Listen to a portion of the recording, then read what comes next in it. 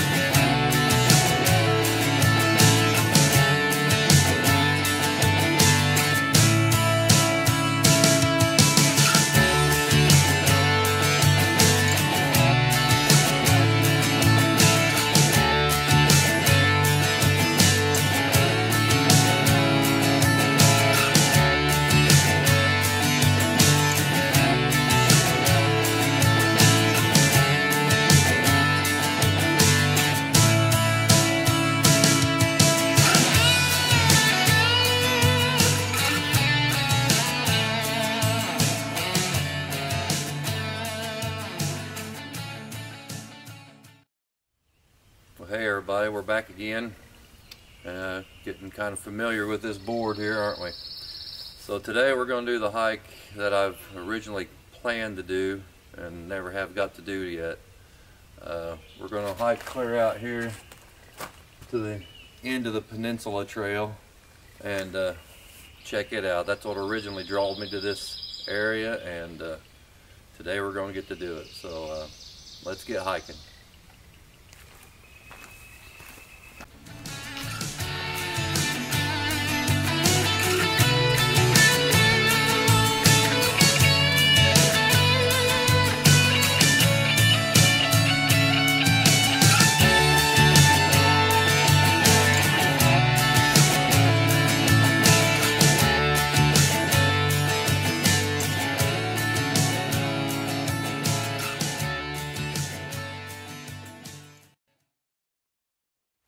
Been a typical Indiana spring. Lots of rain here lately, so trail's kind of muddy.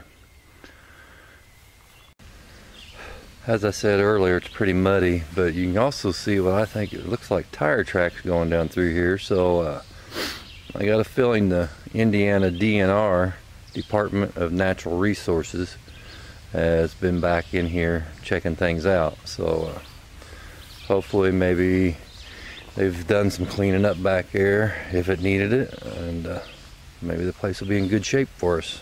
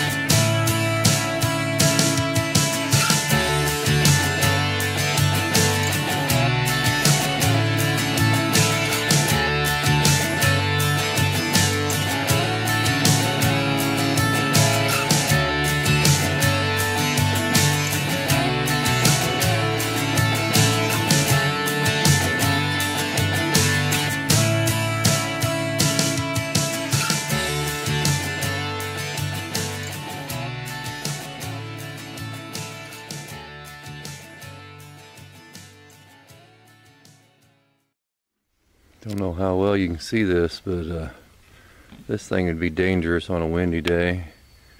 Big tree limb, or half a freaking tree up in the air. You can tell it's up there, and down there's the ground. And there isn't any part of it touching the ground. Even this end over here is up in the air, because there's the ground down there. That's stuff you have to watch for on windy days. That could fall on you and hurt you or kill you.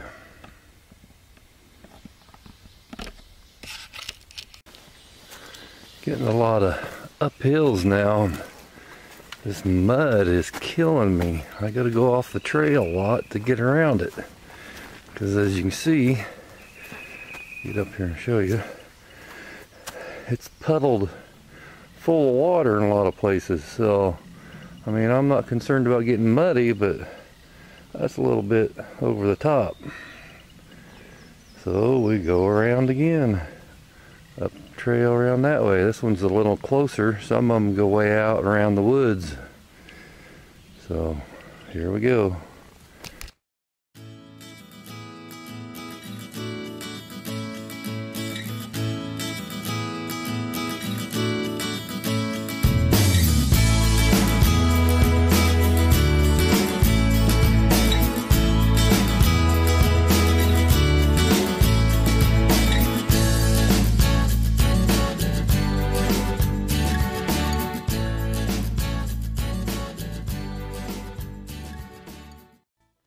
We'll try to start sharing some of the trail with you here.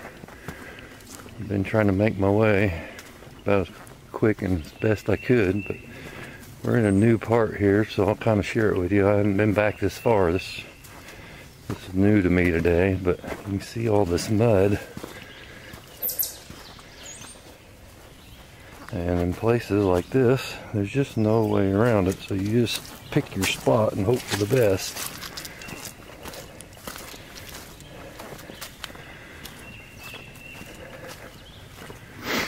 So I've learned this trail is not good for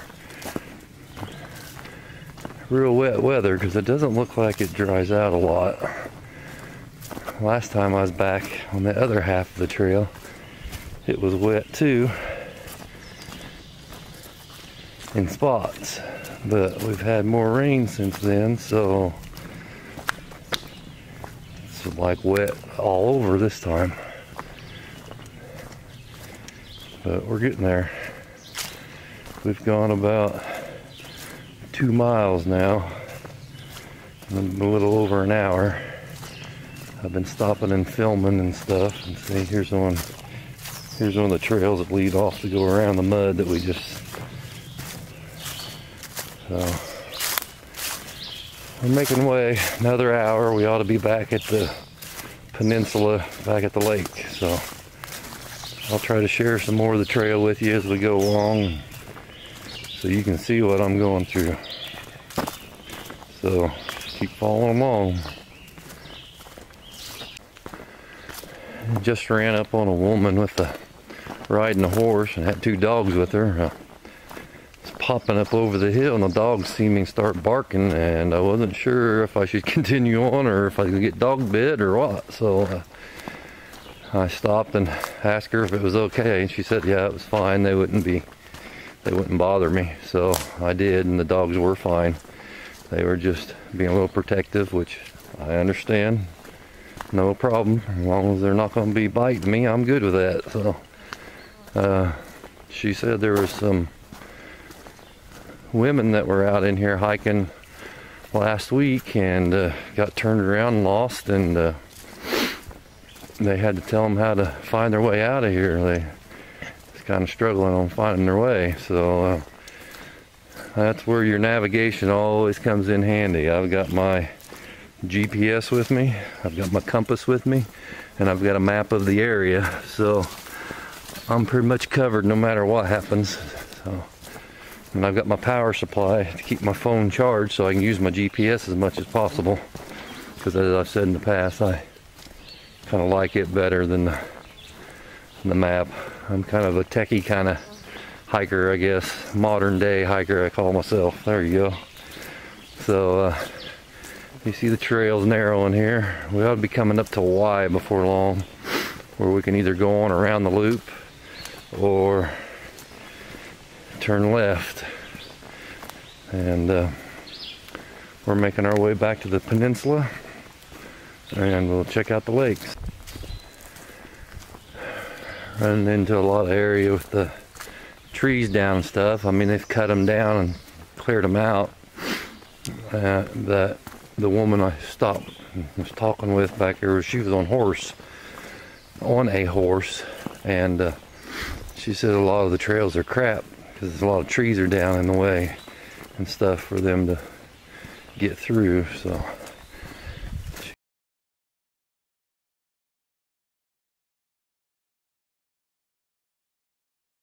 I don't know if they normally tend to these real good or what, but they're pretty good shape for me other than the mud. But I guess on horseback it could be a different story. So you can see we're narrowed down. We are out on the peninsula. I made the transition back there not long after I spoke with the woman on the horse. So the water should be pretty much on either side of me now, left to right. Oop, about went down on that one. Boy, you about had a good one for the film on there. Water should be on my left and right. I can't see it through the woods, but according to the map, that's what it is. So I'm gonna put this thing up for a bit and navigate my way through this mud. Well, we're up here on the ridge now.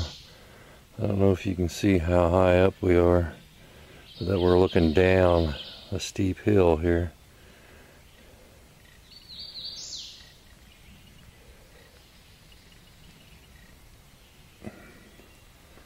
And that's where we're headed.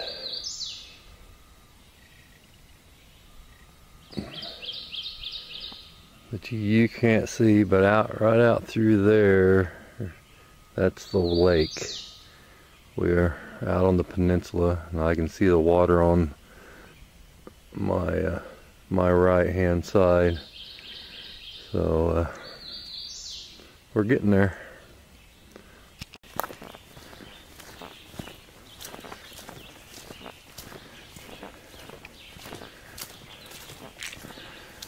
Slipping and sliding back here. I went down again. Got me to thinking I'm just currently wearing tennis shoes, so maybe a good hiking boot might be helpful. But like I said, I'm just getting started out in this year, so these things kind of come to me as I experience them. So yeah, I think I'm going to invest in a good set of hiking boots, something with some cleat to it that give me some traction in times like this, so I'm not slipping and sliding so much. Hate to be back this far and fall and break a leg or something. I'm about 2 hours in, about 4 miles back. I think by the time it's said and done, I'll be about 5 miles into the forest, back to the lake. So this kind of be a milestone for me. I don't think I've ever hiked this far before, so this was kind of a goal.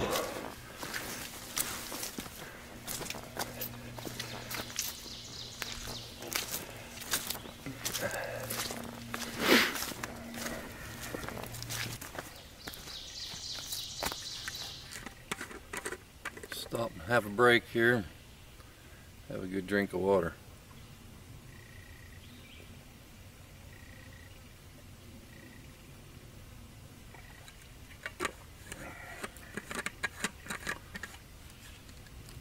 We're almost there. Kind of give you an idea where we're at.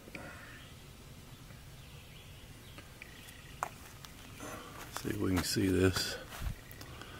I think you can see that. Obviously we're the blue dot, and we're heading clear out there to the peninsula. 2 hours and 25 minutes of hiking. We've gone 3.9, almost 4 miles, and averaging about 2.7 miles an hour. So I don't know if that's good or bad, but that's what we're doing. Fighting this mud, I'd say that's pretty good. So if you look, heading out to the water. Water's on both sides of us already. We just can't see it because of the woods. So that's where we're headed.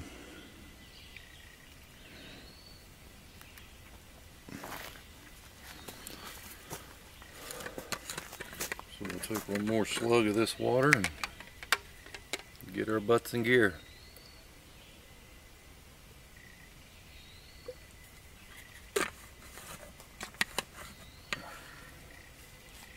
I carried about 64 ounces of water with me right now.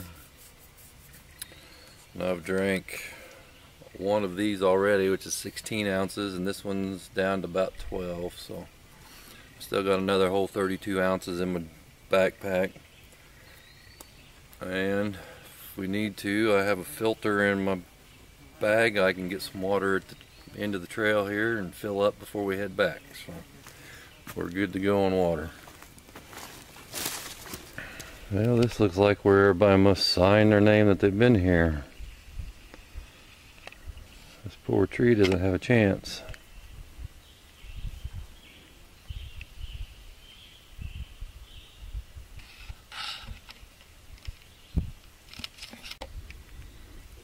Here's the other side.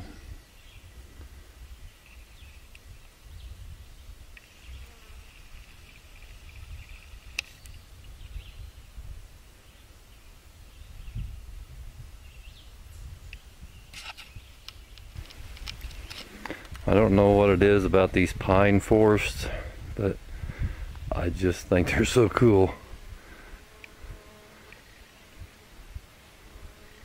I don't know if it's because I don't normally see them or what, but I just like standing here looking and seeing kind of down the aisles between the trees. It's just kind of cool.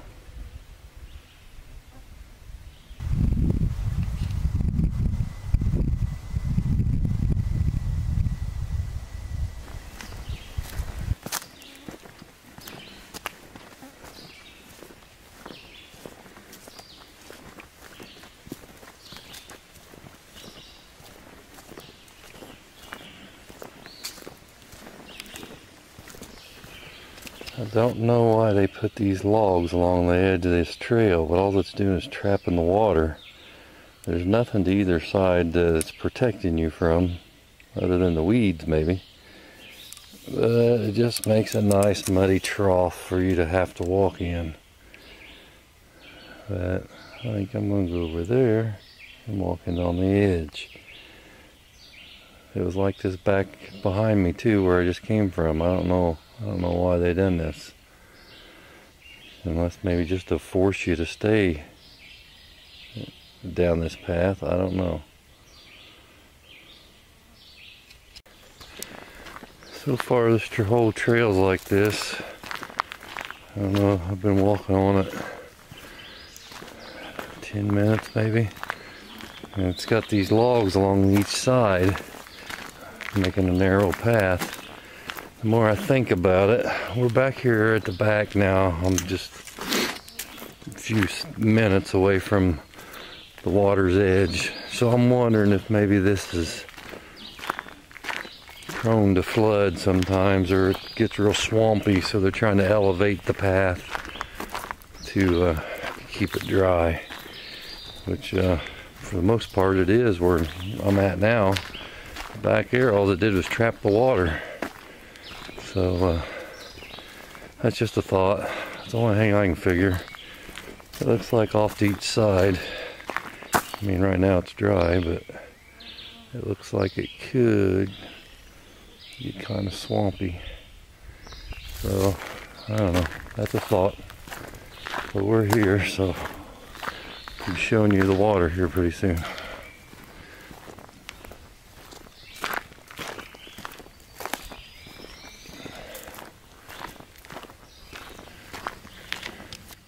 I think this is the reason for these logs along this trail. I think most of this place gets swampy or flooded sometimes, so they're trying to keep the path above the water level.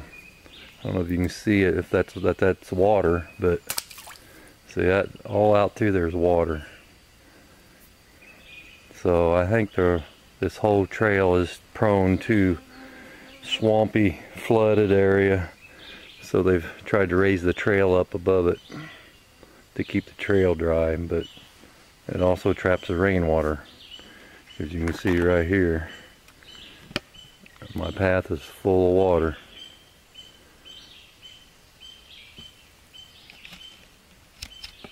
Well, we're here, just on down the trail, and we're at the water.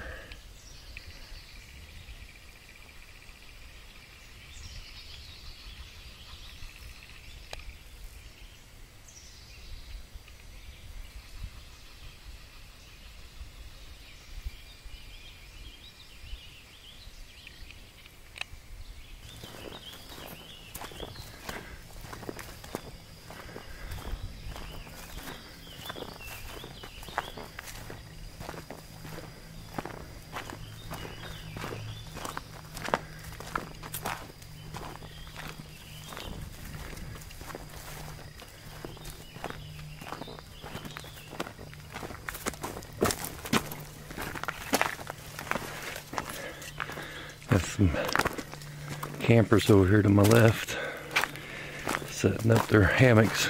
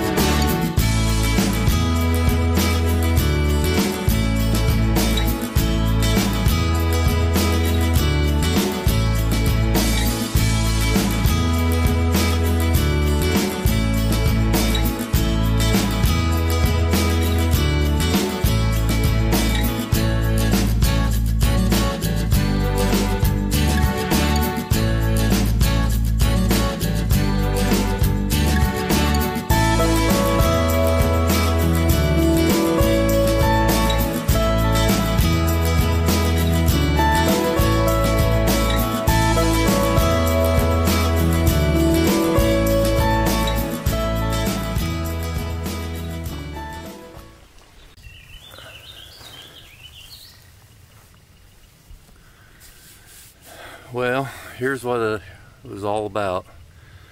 This is what the hike was for. As you can see, it's everything I expected. It's quite the view. So I think we're gonna get out the little cook stove and heat up some lunch here and rest a while, and then we'll head back down the muddy trail.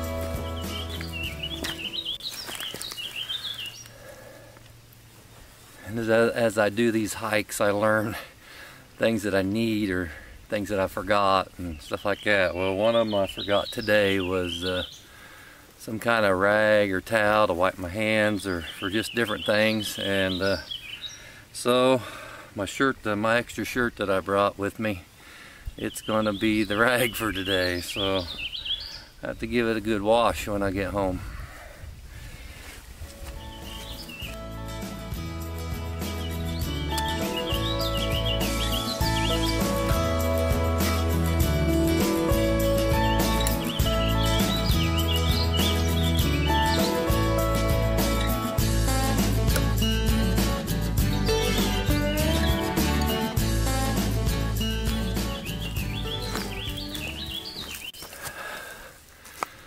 So my fancy meal for today is beef ravioli, and my utensils is a good old plastic spoon. I'm still learning what, to bring with me and stuff like that. I'd like to learn to dehydrate some stuff, things like that, but I haven't got that far yet, so we're just starting out, so we'll just stick with these two.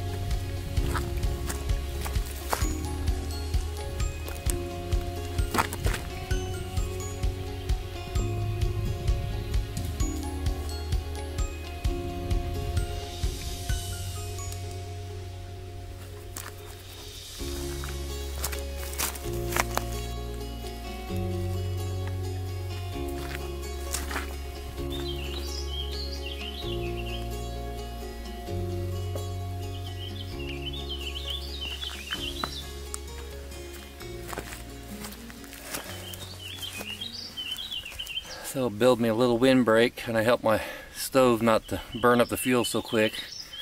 Last time I done a test drive with it, it was pretty windy and it burnt the fuel up really fast. So see if we can block the wind a little bit and get it to burn a little more efficient.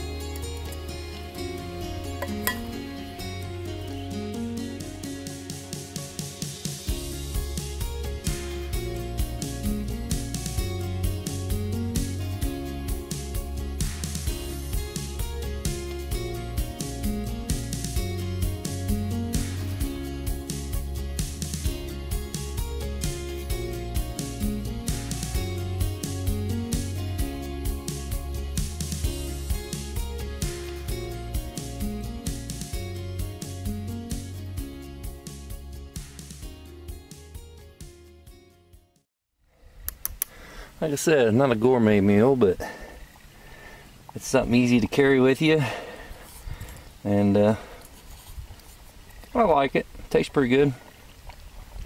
Stove's working great.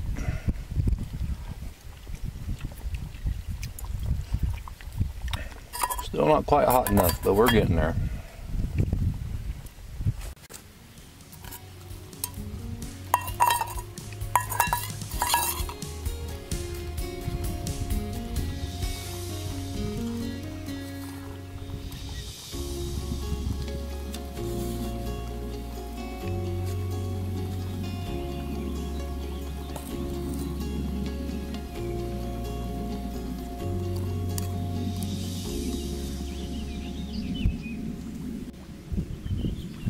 Stove worked out real well.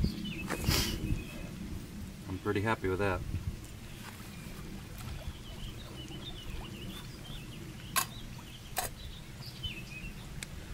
Put her out and we're good.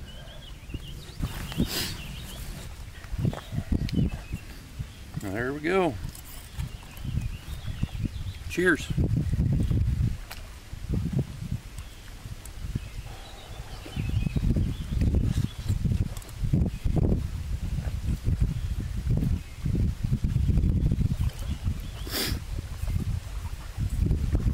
first official time cooking with my stove, and I'm pretty pleased. So I'll sign off for now, eat my lunch, and get back on the trail and head back to the truck.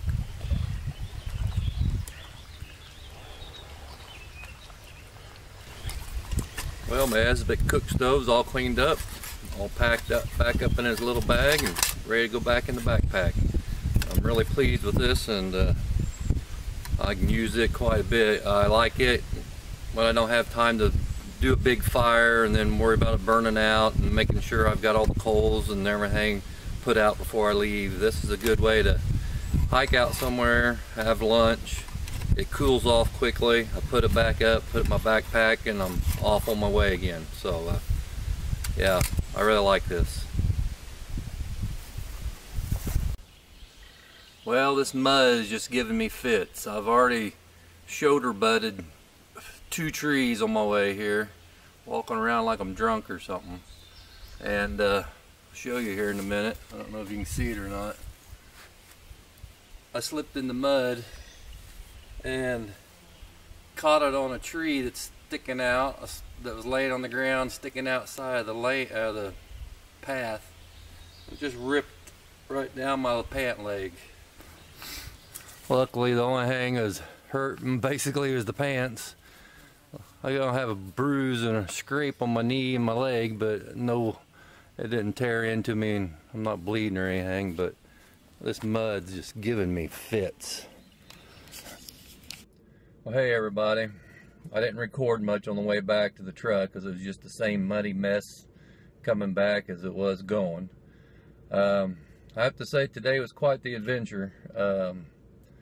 With me shoulder button or shoulder tackling 2 trees because I'm slipping and sliding in the mud, and then slipping in the mud and banging my leg on a downed tree, and ripping my pants clear open, and probably bruising up my leg a little bit. But overall, I was happy with myself. I mean, I basically done 10 miles, 5 miles there and 5 miles back, so I'm real pleased with that. That's a big accomplishment for me. And the view once I got down to the end of the trail down by the lake was just fantastic. So it was a great day for eating lunch on the lake and enjoying the weather and stuff. So that was all good. My only regret is the mud. The mud just made it miserable trying to walk. I couldn't even really enjoy the scenery because I was always having to look down and watch my footing and stuff. So that would be a good trail to do in drier weather, and maybe if I'm just going out, going to hike down and camp for overnight or something, and then hike back. Either that or get an earlier start. I didn't get here until 11 a.m. so I was kind of limited on time. Here it is 6:30 p.m. so I couldn't stay very long at the lake. So if I got here at 8 a.m. to start my hike, that would be much better. Give me more time to enjoy the lake and enjoy my time down there. So it's all a learning experience, and that's what my channel's about. Checking out the different areas and learning as I go. So thanks for watching, and I'll be sure to have more videos for you as I find new hiking trails.